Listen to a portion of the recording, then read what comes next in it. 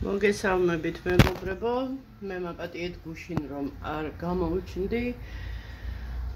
გუშინ ისე მომეშხამ ხასიათი, ისე ცუდ ხასიათზე დამაყენა.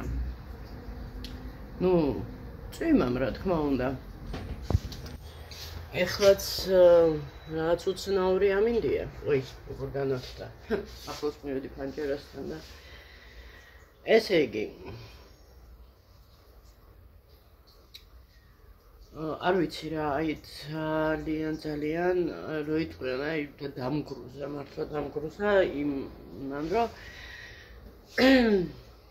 თვითონ წვიმა კი არ მიშლის, ნერვებს ან კი არ მომბრაზებს. წყალი შემომივიდა მეგობრებო სახლში და რატომ? ეხლა ვერავის ვერ დავაბრალებ, როგორც შეეძლოთ, ისე გააკეთეს ეს მილი. არ ვიცი თუ გამოჩნდება. მისადეთ თუ ჩანს ხო? დაუწიო. ეს მილი, ეს ფანჯერასთან რო გადის პირდაპირ ფანჯრის ხაზზე. და ერთი სიტყვით მიცადეთ ფანჯერას გავაღებ მე.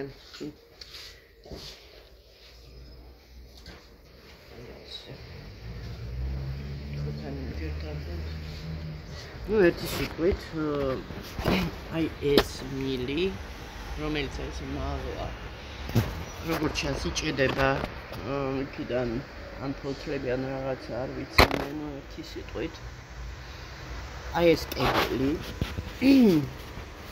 ეხლა როგორც შეეძლო ის ქვემოთ ვისიც არის რა ერთი სიტყვით ეს ვისიც ჩაუდგა, რა ქვია ამას, შიფერია თუ რკინის. ეს კედელი მეგობრებო, როგორი დონის გაჟღენთილია, იცი? რა გინდა დობი? ამას ვამბობ. ისეთი გაჟღენთილია, ჩანჩქერი რო ჩავა შიგნით რა, ესე ჩადიოდა წყალი.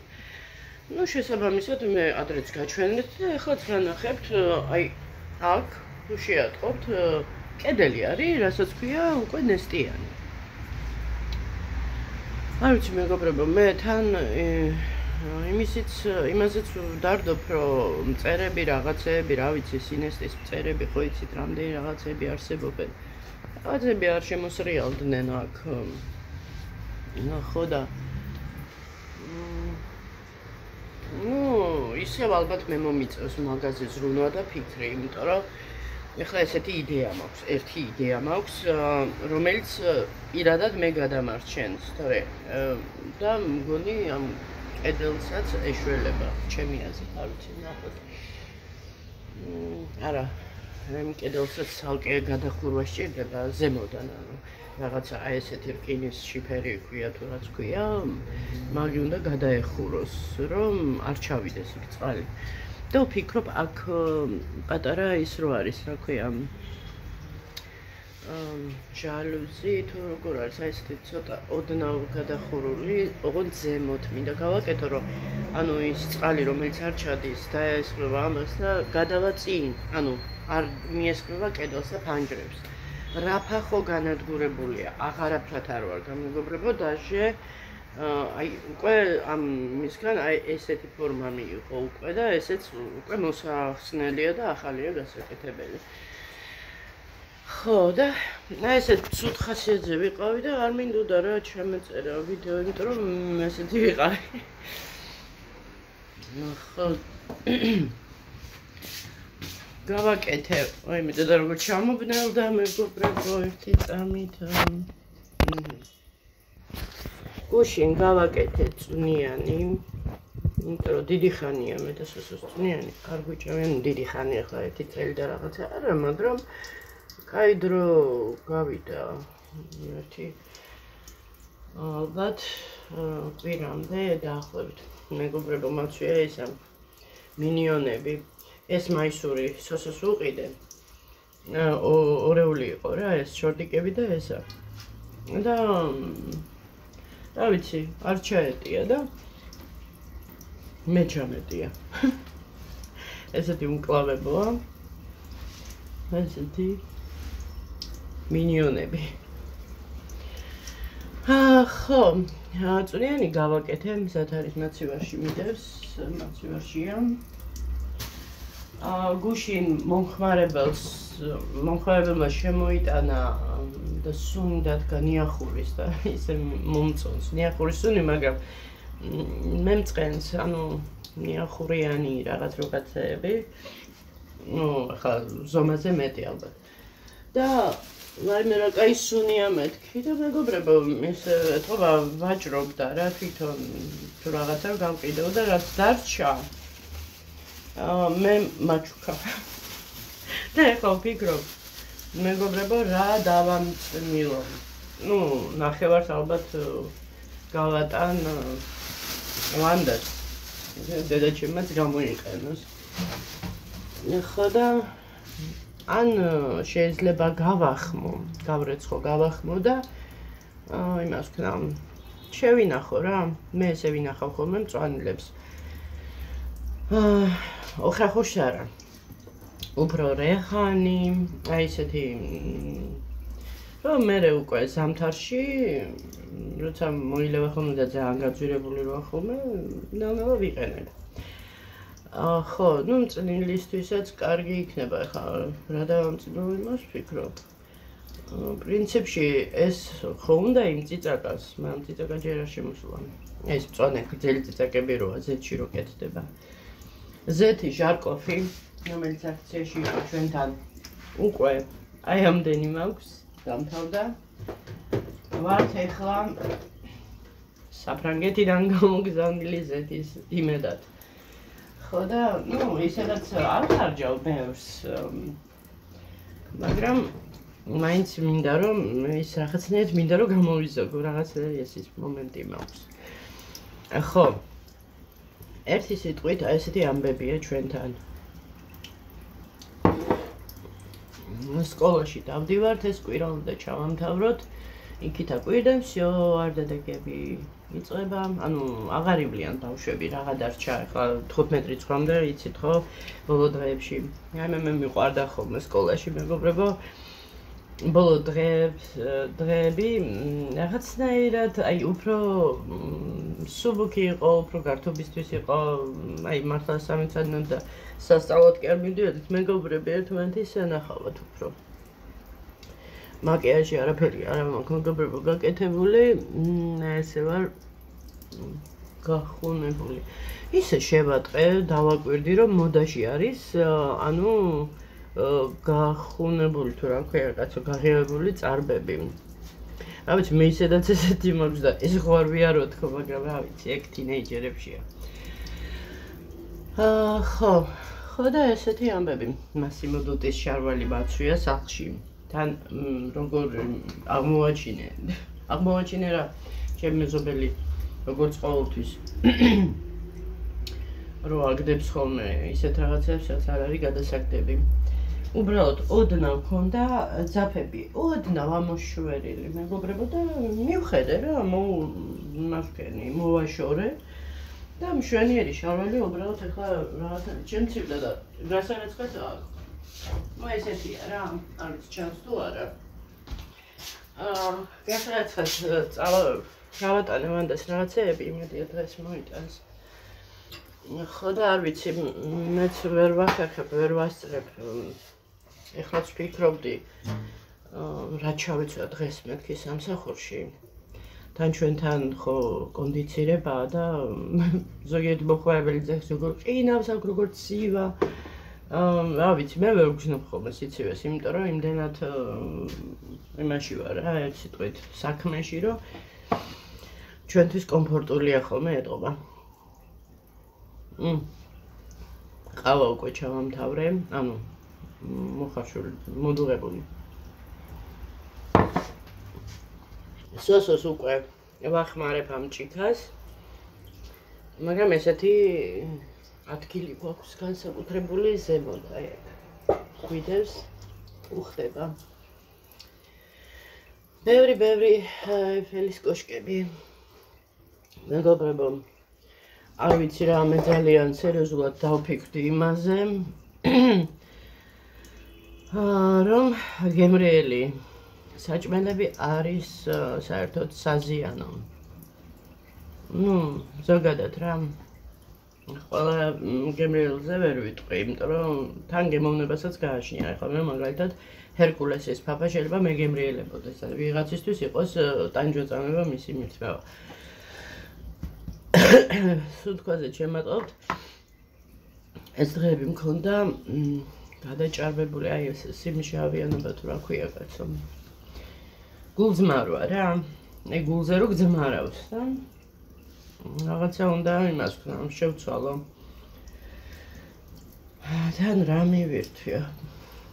რა მივირთვი მეც კარგად ვარ, ვითომ არ მახსოვს. ეხლა თან გამახსენდა კიდე უფრო მკაფიოდ.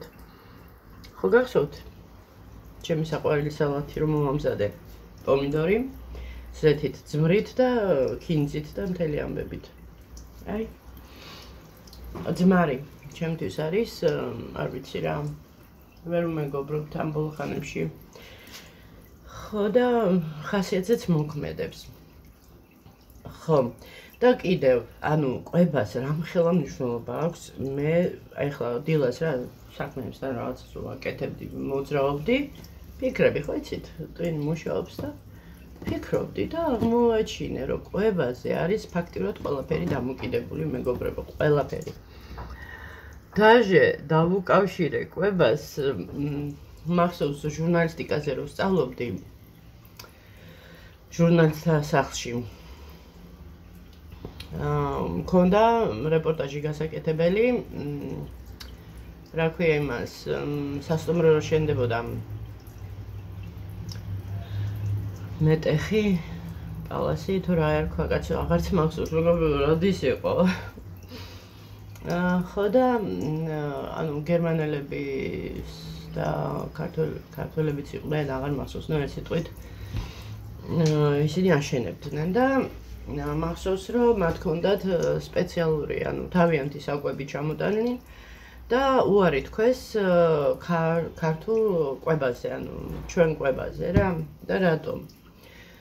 რომ მათ შრომის, ასე ვთქვათ, ხარისხზე არ ემოქმედა, იმიტომ რომ ის იყო ჩვეული მათთვის ჩვეული კვება და უნდა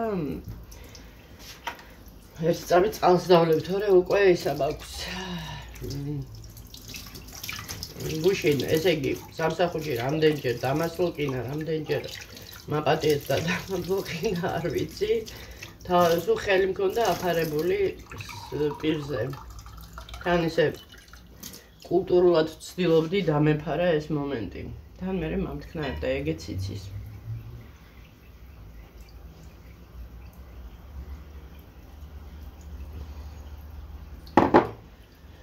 ხო და მივხვდი, მეგობრებო, იმას რამხელა მნიშვნელობა აქვს ანუ კვებას და ისტორიულად ვინ იგებდა ბრძოლებს უფრო ხშირად და რატომ მათ ხომ არ აქვთ საერთოდ საკვები, ფაქტიურად ითვლება რომ არ აქვთ გემრიელი საკვები. ხო და დასკვნა აქედან რომ ასე ვთქვათ, იმ წუთიერ სიამოვნებას, რაც საკვები ჩვენ გვანიჭებს რაღაცა ცოტა ხანი, ცოტა დრო, მართლა არ ღირს, რომ ჩვენი თავი შევაჭამოთ ამ გემრიელობებს. მაგრამ ადამიანები ვართ, ხო იცით, რაღაცა ცდუნებები გვაქვს გემრიელობებისკენ მიდრეკილება. აი, ეხლაც აი უკვე ვგრძნობ, აი წყალმა იმოქმედა, მაპატიეთ. ხო. და დასკვნა აქედან ჩემი მადის დასკვნა, ამასაც უნდა დასკვნა. ყველამ კარგად იცის, მაგრამ რატომღაც თავს არიდებენ. ზოგი თulis რომ საჭმლის და ანუ გურმანი რა შუაში, ანუ გემოების და იმის გამო ღირს ცხოვრება. კი, რაღაცა კუთხით შეიძლება ხო თქვათ ეს, მაგრამ როგორი ცხოვრება? თუ კი ჯანმრთელობას შევირყევთ, თუ კი შევიმოკლებთ სიცოცხლეს, თუ კი თან რა არის, იცით, აი რაც უფრო ჩემი აზრით რა, რაც უფრო გემრიელია, ვფიქრობ, ხო? და მით უმეტეს ამ ბოლო ხანებში იმდენი გემოს გამაძლიერებლები თივას მოაყრიან იმას, რა ქვია, გემოს გამაძლიერებელს და ისე შეგაჭმევენ, როგორც გემრიელს აჭმელს და რაღაცა ესეთები, ხო იცით. და ეხლა ვფიქრობ რა გავაკეთო, რომელი საკვები შევარჩიო, რომ იყოს ჯანმრთელი. ცოტა ძნელია 21 საუკუნეში თან ჩვენთან რა ვიცი ჯანმრთელი კვებაზე საერთოდ საუბარი, იმიტომ რომ ყველაფერში აბსოლუტურად რომელსაც ბიოც რო აწერია და ისა ყველგან არის რაღაცა მაინც სურო თვითონ არ დაუმატონ ეს რა ქვია იმას სასუქი იქნება თუ რა იქნება ჰაერი მაინც თავისაშვება დაბინძურებული გარემო.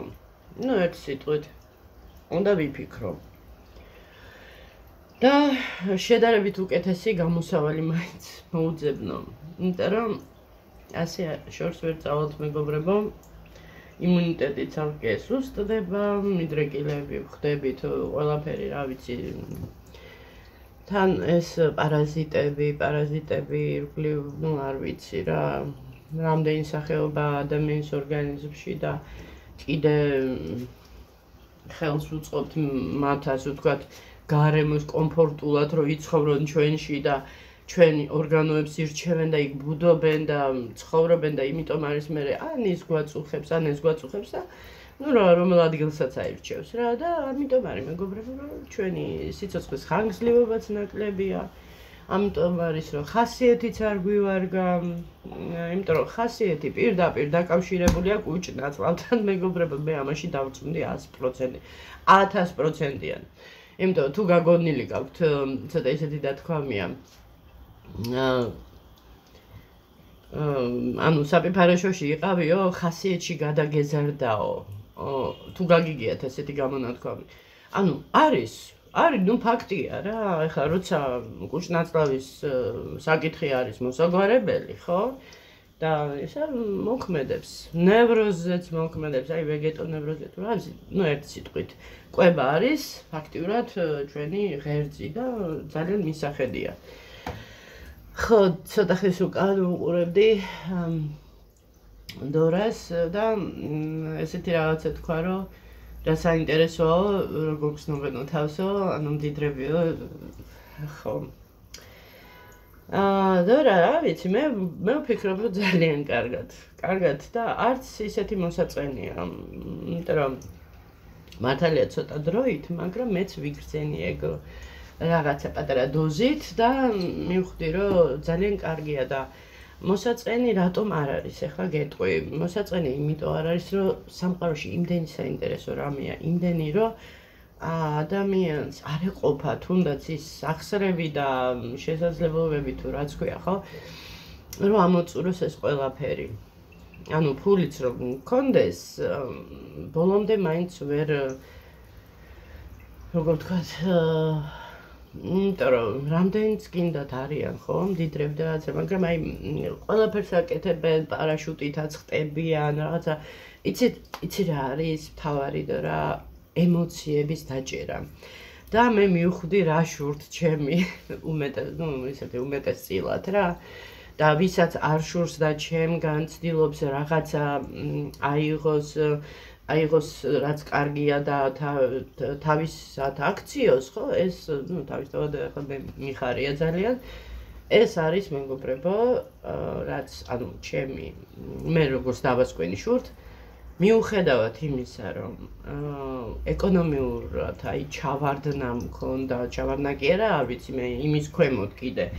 ხო არის ზღვარი, ხო არის ზემოთ და აი ქვემოთ სადღაცას იმ სიფტყეზეც რომ არ იქნები, რაღაცა ესეთ დონეზე ვიყავი, მაგრამ მაინც რომ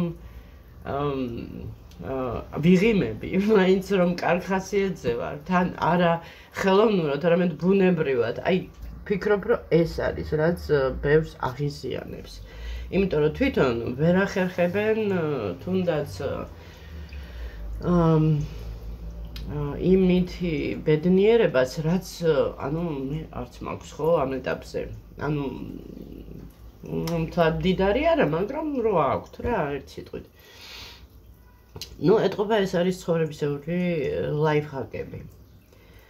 მე მაქვს ეს ლაიფჰაკები. მე მაგალითად შემიძლია თუნდაც ზღვაზე, სადაც არ უნდა ვიყო, დავისვენო და დავტკბე იმ გარემოთი სრულად და ასევე აუხსნა ჩემ შვილებს და ვაზიარო ამ ასე ვთქვათ ცოდნა ქვია თუ რაც ქვია და მათაც ესევე შეიგრძნონ სამყარო როგორც მე ვგრძნობ მინიმალური ასე ვთქვათ ფინანსური მდგომარეობით.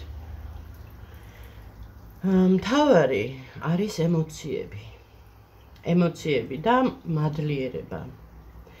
აი როცა მადლიერი ხარ იმისთვის რაც გააქვს, აი მე მაგალითად ახლა იცით ხო, სადაც ვმუშაობ და ძალიან ბევრი იტყვის, აი ძალიან ძნელია, კი ძნელია, რა თქმა უნდა, იოლი არაფერი არ არის, მაგრამ ახლა ნახეთ, რატო ვუყურებ ხოლმე მე საშინელებათა ფილმებს ან რაღაცა ძაფსუჟეტიან ფილმებს ხანდახან.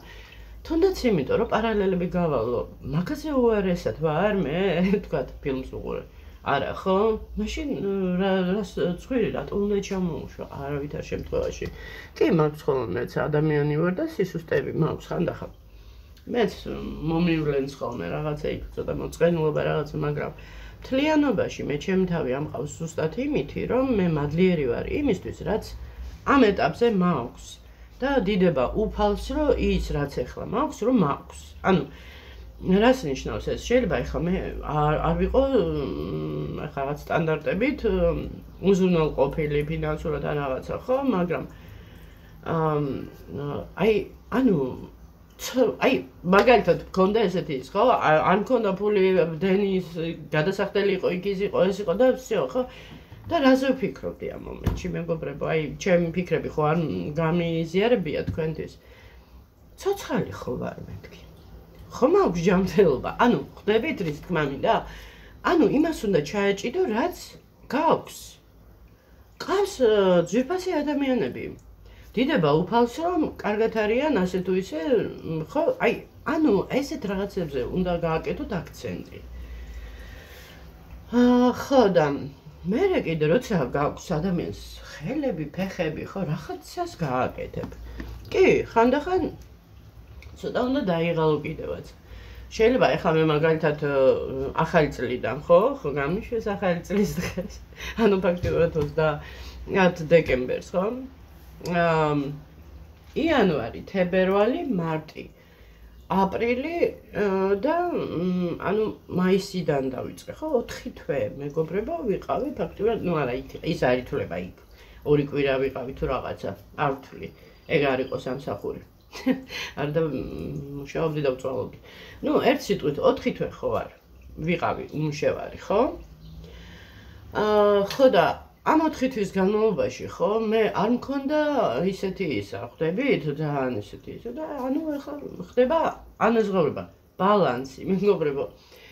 ისე მე რატომღაც ვთვლი, მაინც მაქვს ეს აზრი, რომ ყველაფერს აქვს თავისი ფასი.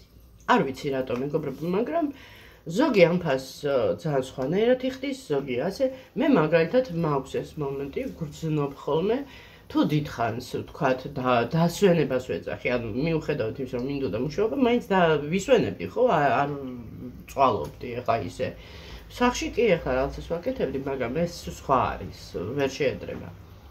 ხო და ანუ აი ახლა ცოტა ხანში უნდა დაბალანსდეს და ისე ალბათ ისე აღარ ვიქნები რა. ანუ ის 4 თვე უნდა როგორღაც გადავიხადო. ესე რო ვთქვათ რა. ну ეს ალბათ ჩემი რწმენაა და მე ესე მჯერა და ალბათ ესე შეიძლება ესე არც არის, მაგრამ ყოველ შემთხვევაში მე ეს მაქვს. და ფიქრობ, რომ სამყაროში, ну, უნდა იყოს ალბათ უფასო ყველაფერი და უნდა იბადება ადამიანი, უნდა მოყვებოდეს კომპლექტში, მაგრამ მაინც შესაძლებელია ყველაფერს რაღაცა ფასი აქვს. ზოგი მაგალითად იღებს ქონებას და სიმდიდრეს და შეიძლება ჯანმრთელობის ფასად იხდის ამას. ზოგი რის ფასად? არ ვიცი მეგობრებო, ახლა ვის როგორ, მაგრამ მე რატომღაც მაინც მეფიქრება ეს, რომ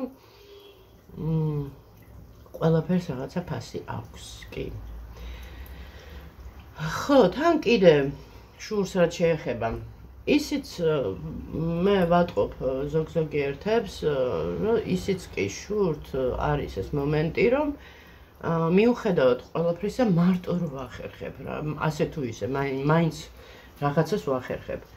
ის რომ YouTube არხი შევქმნი, ის რომ ვცდილობ წვალობ, რაღაცას ვაკეთებ, რაღაცა და ანუ დამოუკიდებლად რო ვცდილობ ამ ურთულეს ქვეყანაში და ამ ურთულეს ეკონომიურ მდგომარეობაში რომ თავი გავიტანო, ხო? დახმარების გარეშე, რა თქმა უნდა, აბსურდია, წარმოუდგენელია, რომ მარტო ხელა დედამ თავი გადაირჩინოს ჩვენ ქვეყანაში. უცხოეთში შესაძლებელია, მაგრამ ჩვენთან ძალიან ძნელია, იმიტომ რომ რო იყოს აწყობილი აქ აი ეს სამსახურების ამბავი და ყველაფერი, ხო? აქაც არ იქნებოდა რთული, ერთი სხვაობა იქნებოდა ისა, რომ ანაზღაურება იქნებოდა დაბალი, თორე ну არის და რატომღაც მგონია რომ აი სკოლის ასე ვთქვათ ეგრეთ წოდებულმა დირექტორის მოვალეობის შემსრულებელმა ზუსტად მაგიტო გამიშვა მე სამსახურიდან რომ მას ჰქონდა პირადი ასე ვთქვათ ჩემს მიერ პირადი ის ჰქონდა რა როგორ ვთქვათ არა პროფესიონალური კუთხით არამედ პირადი ჩემს მიმართ უცუდად იყო განწყობილი. ანუ შურის მომენტიც ჰქონდა, იმიტომ რომ საერთოდ არანაირ კავშირში არ იყო მეგობრებო, ჩემი საქმიანობა და რეპლიკა იყო ესეთი. ხო ხარ ისა იურისტი, ხო დაამთავრე იურიდიული ხაზა დამცინავად, ესეც სარკაზმულად მითხრა. და წარმოიდგინეთ ახლა დაასკვენით, ხო, რა კავშირშია. ხო და ესე, ანუ ეს იყო პიროვნული, აი პირადული ნიპრიაზნი თუ როგორ იტყვიან რა ქართულად როგორ არის. ნუ ერთი სიტყვით პირადული мотивაციით ვიყავი განთავისუფლებული და არა პროფესიონალური, იმიტომ რომ მე მარტო ხელა დედა იმდენს ვახერხებდი, ეხლა ქალბატონია ის უკვე რეკორდი მოხსნა გაცდენების და არ ვიცი მე. ნუ ერთი სიტყვით არანაირ კავშირში არ იყო ჩემი, ვთქვათ, ავადმყოფობა, ყველამ ძალიან კარგად იცით. რა და როგორ იყო იქ ერთხელ იყო წელი გამიშეშდა და მართლა ფიზიკურად ვერ გადავადგილდებოდი და რა სამუშაოზე იყო ლაპარაკი, ბავშვიც ვერ წავიყვანე სკოლაში და მეც სახში ვიყავი და რა სისულელია, რა აბსურდია და გინდა თუ არაო მოდიო.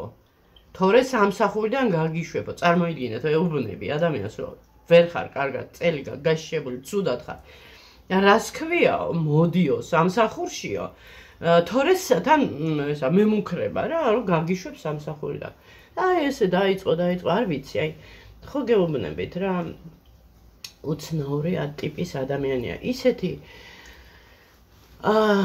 აი თამამად ვიტყვი არის გაქნილის ერთი აფირისტი რა. ნუ ყველა ბუჯი აი ესე ლაპარაკება. და აი მეგობრებო, აი ესე ვი და სამარეს გაგითხრის რა, ისეთი აფირისტია და სათავისოდ ყველაფერს აკეთებს და ატრიალებს ისე ყველაფერს ისე ლაპარაკობს, რომ ხალხს აჯერებს და არწმუნებს, რომ არის ფრთებშესხმული ანგელოზი და ისა და ესა და ამ დროს ფაქტები სახეზეა. თან მარტო მე არა ვარ მეგობრებო დაზარალებული. ერთსაც წუდა თან კაცს მიაყენეს ისევ ამ წვილმა ამ დირექტორის მოვალეობის შემსრულებელმა და სამეურნეო განყოფილებაში მუშაობს ის ვაჟბატონი, რომელმაც შემაგინა. მეგობრებო, სკოლაში შემაგინა. არ დაგავიწყდეთ. სკოლის შენობაში კაცმა ანუ თანამშრომელმა, სკოლის თანამშრომელმა შემაგინა. რის გამო, იცით? გინდათ გითხრათ, რის გამო? უბრალოდ შეკითხვა დავსვი, მე რო გამიცდა დღე, ჩამომაჭრეს 20 ლარი ხელფასიდან და ძალიან ხშირად აცდენდა თვითონ, ნუ გასაგები მიზეზების გამო, იმიტომ რომ ბავშვი ავატყავდა და რაღაცა, ნუ შესაძლებელია სხვა მიზეზებიც იყო და არა ავატყოფობის, მაგრამ ეს ჩემი საქმე არ არის.